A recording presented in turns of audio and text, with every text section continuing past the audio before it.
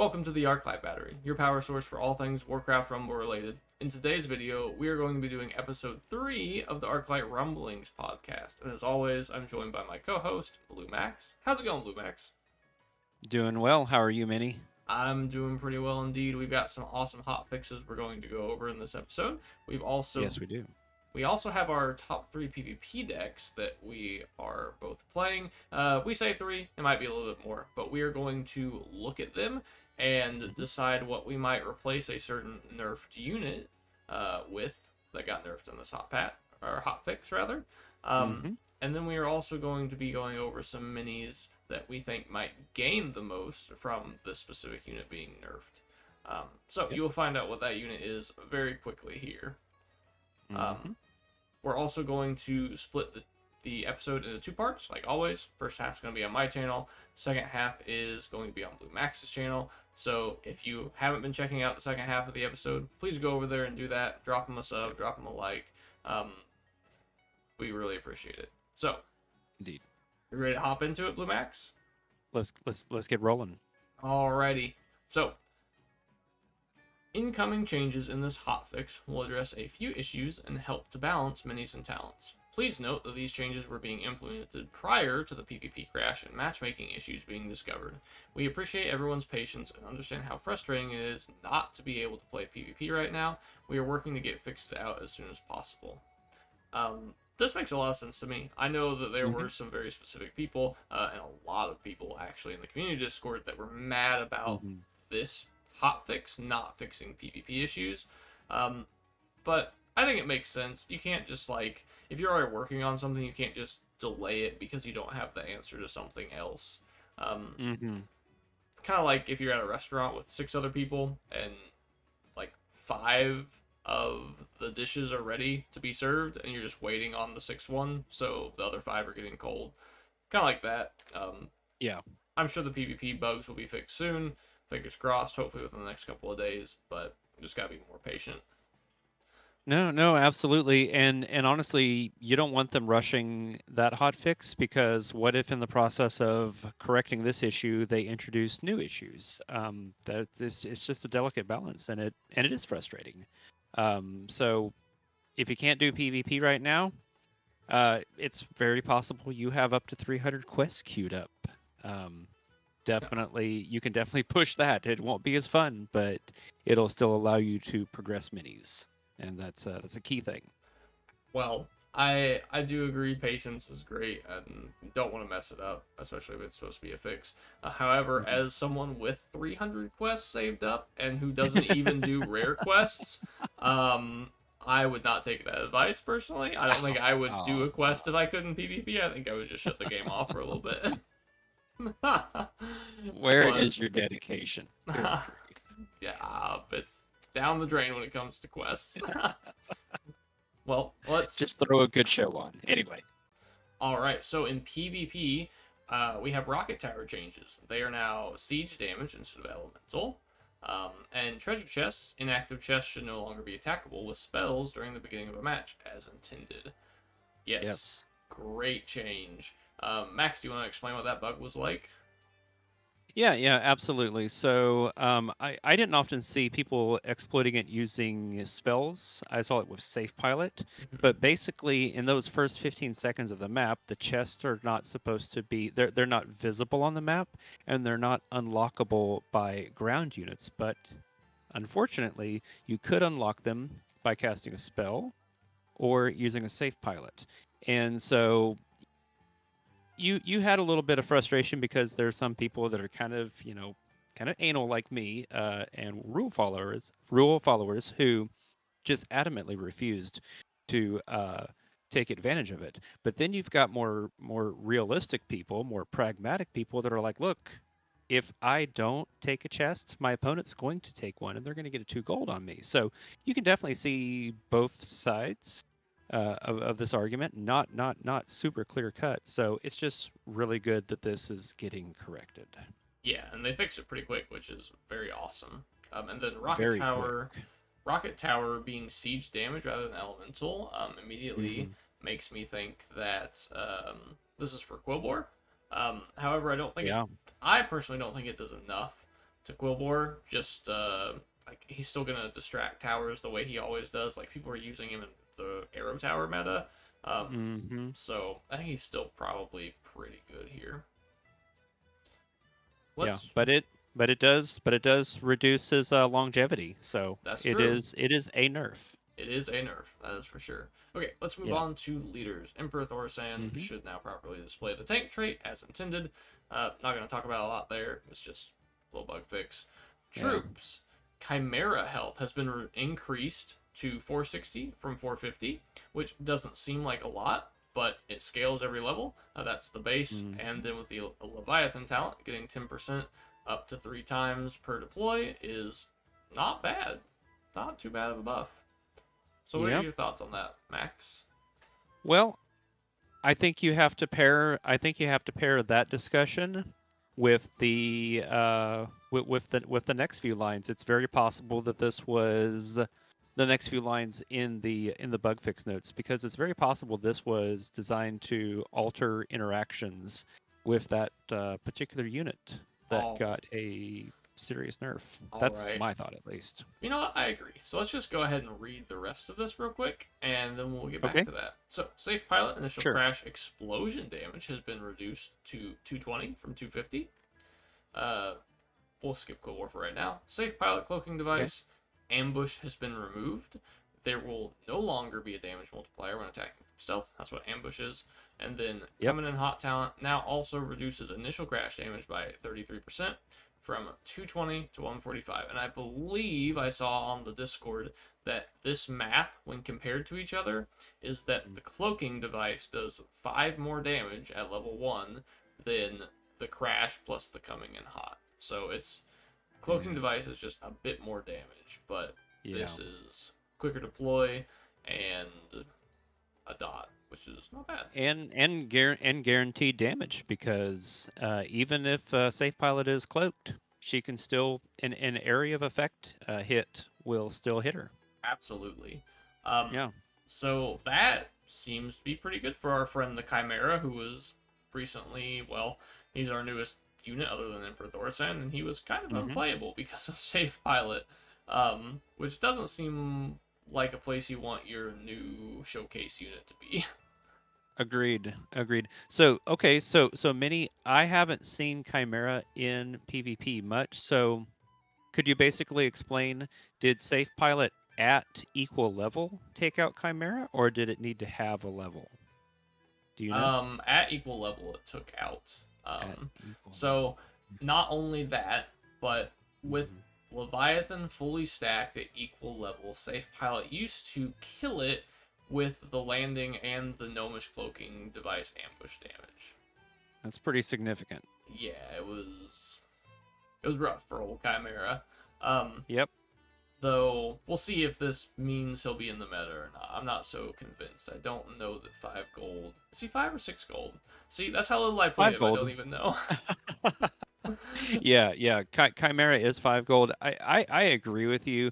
You just don't see many high cost minis in PvP, Mhm. and so I think you're gonna have to have a either like a theme or meme deck that is just heavily focused on Chimera, and I'm just not sure it has the effectiveness to warrant that. But you know what? Watch out. Within Diablo Gaming, we've got several, very creative theory crafters. Maybe one of them will come up with a deck and surprise us, Yeah, and that'll be great. absolutely. Um, Yeah. so let's talk about the Quillbore Bristleback that we skipped over. Um, Uh-huh. this change it had a 0.5 second delay between procs on the same target. So this does Okay.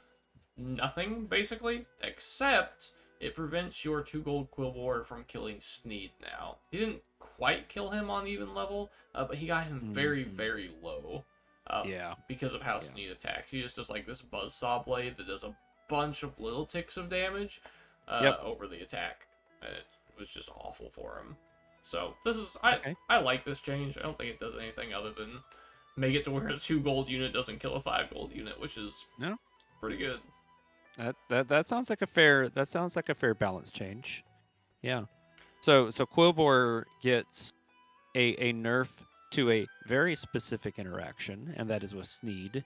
And it gets a nerf um, problem with rocket towers. So sounds like Safe Pilot got the majority of the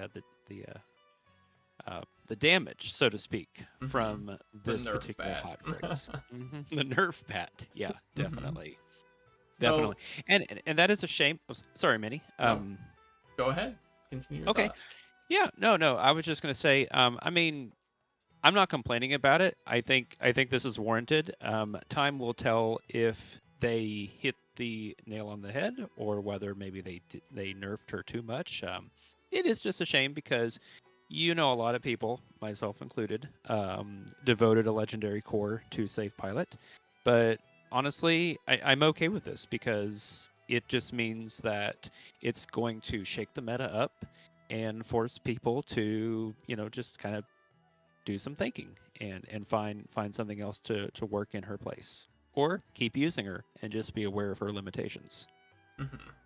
Um, so, as far as the legendary core goes, what do you think about Mm-hmm. compensation? So in Hearthstone, when they Mm-hmm. nerf or change a card in any way, they allow you Mm-hmm. to disenchant it to get Mm. basically the mats you use to craft it back, so that you can get Okay. another card of the same rarity without having to Mm-hmm. sacrifice too much. Um, Now in this game, Okay. I don't see that happening at all. I mean, it's a live service game, but so is Hearthstone. But it's just, I don't Mm-hmm. know if they have the tech in place to be able to do that, to easily let players get their cores back, get their Arclight energy back, get their gold back for Yeah. stars if they wanted it. That tech probably Yeah. isn't in place, and it would probably be a massive headache. So I'm guessing that there won't be any sort of like ability to revert it. Now, do you Mm-hmm. think there might be some sort of like compensation for it? Like, do you think they will gift players Arclight energy or something along those lines? Once again, this is just all discussion points. I don't think any of that's going to Mm-hmm. happen. I But don't either. we might be surprised. Who knows?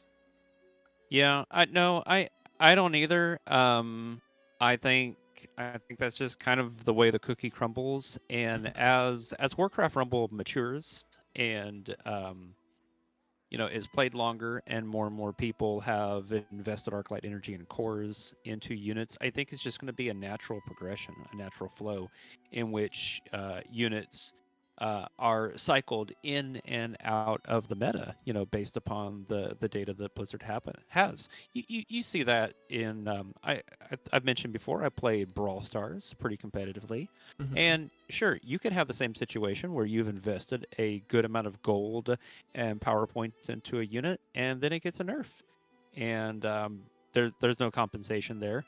Now, I do think the idea of being able to decouple Arclight energy and a legendary core from a unit for some amount of expense uh, does sound like an interesting thought for down the road. I don't think you need to do that with epic cores, and certainly not rare cores. There's just so much value to be gained, and plus, you don't have the same scarcity with those resources. So, yes, I would be interested in seeing uh, legendary cores be decoupled in the future. In fact, I had not given that the slightest bit of thought until you mentioned it. Interesting idea. All right, that is an interesting Yeah. idea. Being able to decouple cores from things would be Hmm. pretty solid. Maybe for a small Arclight energy fee. Yeah. Um, Yeah. whatever works, whatever they figure out with that. But yeah, that sounds Hmm. awesome. Now, another question for you about this hotfix. I like calling it a Okay. hotfix in quotations because as much as this is just a hotfix, this is really the Hmm. first time we've had any sort of balance changes, and so to me, um, it feels like a patch because it's bringing us something that players have been asking for a long time is a safe pilot Hmm. nerf.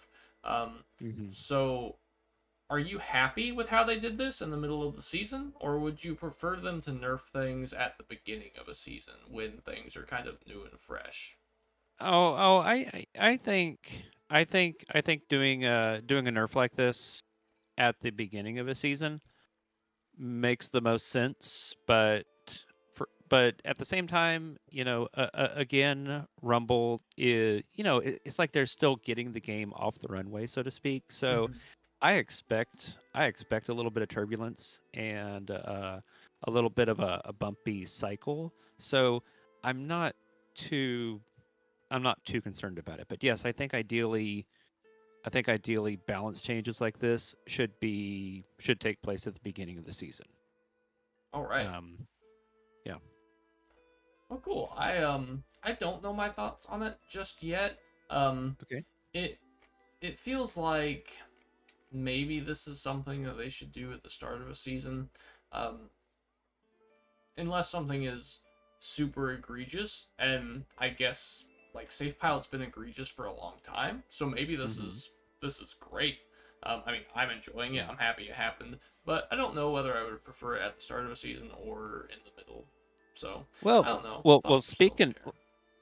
yeah. Well, speaking of egregious, we did have what I would call an emergency balance change during last season with Arathi Basin, when you still had a smaller percentage of players having defeated a Nixie and had Deep Breath. Think about what we had back in early December. Everyone was running Deep Breath and Double Dragon and Mhm. just slaying, absolutely slaying. Yeah. And it was a really, really good move to maybe it's not perfect implementation, reworking Double Dragon, but getting Dragon reworked to where it no longer just melted the barracks. Yeah. That's another example. Yeah. Uh, Definitely where it was done well.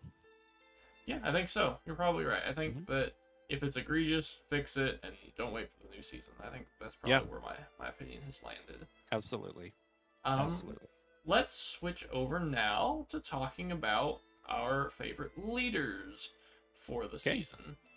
Um, so my first favorite leader is Maiev, of course. I'm sure you play her too.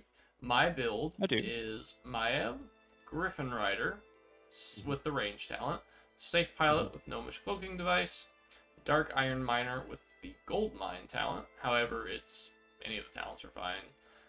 Quillbore with Bristleback, Whelpegs with Flame Burst, and Skeletons with Exhume, where they get the 2 extra skeletons if deployed near a tower or meeting stone. Yep. Um, I love this deck. I think it's fantastic. This is all like, um, oh, what's the saying? What's the saying? All honesty, this is not my deck. This is Calathumos' deck. This is what he's been playing. He's, I think, the #1 rated player in the world right now. It is Hmm.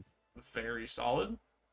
Yeah. Now, even with the Safe Pilot nerfs, I think Safe Pilot still has a spot in this deck.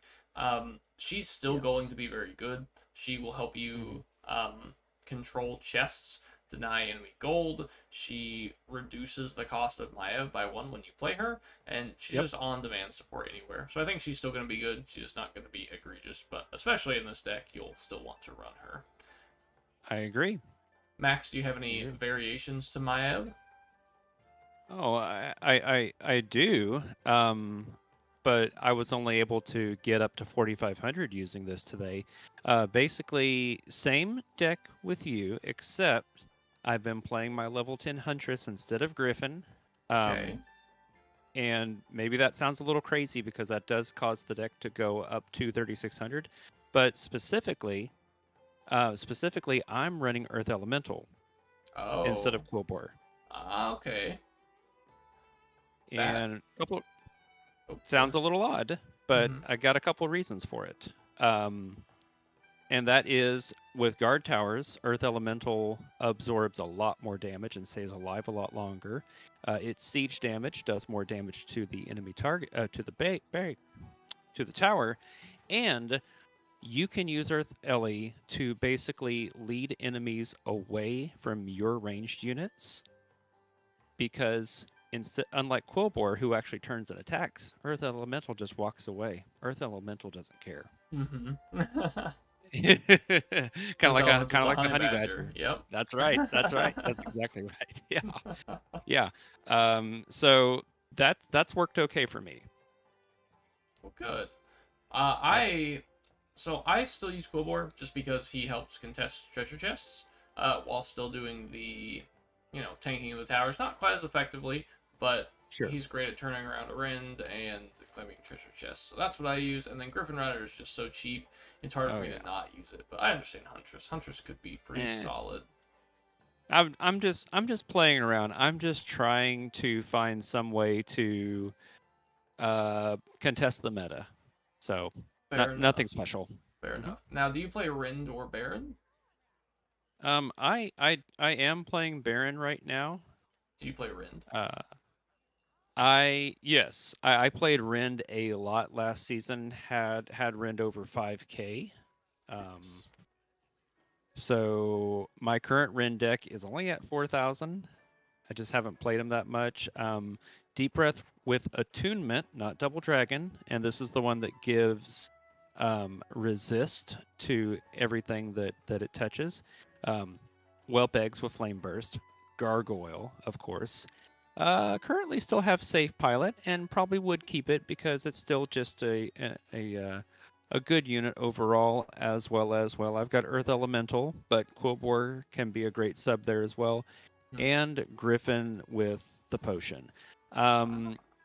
This is still just a pretty solid deck, even from last season. A little pricey. Gotcha. Yeah. So that sounds like a very solid deck. I have been playing Rend. Instead of Griffin, I've been running Murlocs. I think they're a solid choice, especially because we have so many flyers between Rend, Yeah. Gargoyle, Whelp Eggs.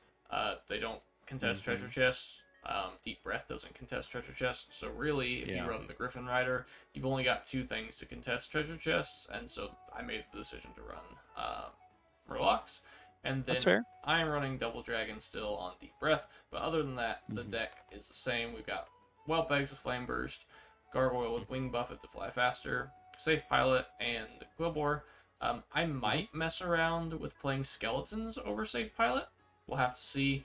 I don't know that we need to do that, but that might be something I try at the very least. Yeah. It's always good to experiment. Yeah. And then my third deck that I think is the best is Baron. However, to see that, you're going to have to go to Blue Max's channel because that is the end of part 1. We're going to kick it off to part 2 over there. So link will be in the video description below. And thanks for joining us today. It's been awesome. We're on episode 3 so far and really looking forward to doing more. So, Max, anything to say before we head on over to part 2? No, let's get rolling. Alrighty. See you guys over there. Bye.